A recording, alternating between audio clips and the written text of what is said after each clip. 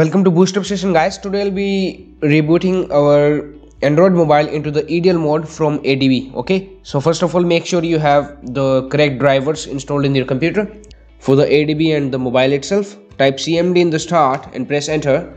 Now in the CMD, you have to type one command. First of all, let's see that connect the mobile to the USB cable. Okay, and now just type the command ADB space devices to check whether your mobile is connected or not, and it's connected. So now here you can see that our device is not listed in the COM ports, and in the QFill loader also you can see that no port is available. Okay, so first of all we will be just typing the command ADB space reboot space EDL. Okay, and now when I will press enter, it will automatically boot into the EDL mode. Let me show you, and here it is. Now I'm pressing enter and it will reboot in the EDL mode, and it went. And here you can see Qualcomm HSQ loader, okay, COM5, and in here also you can see this. It was not earlier, but now it came. So our device went successfully into the EDL mode.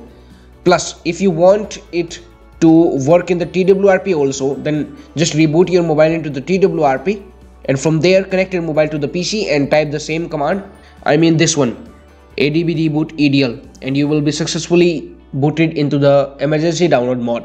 Now to get back your mobile into the normal, just press the and hold the power button for more than 10 seconds, and here you can see that it will also go from this port to no port, which was earlier, and here you can see that it went, and now the device is successfully booted. Right, it's a Motorola mobile and it works for almost all of the devices. Okay, and please subscribe to support BoostUpStation. That's it.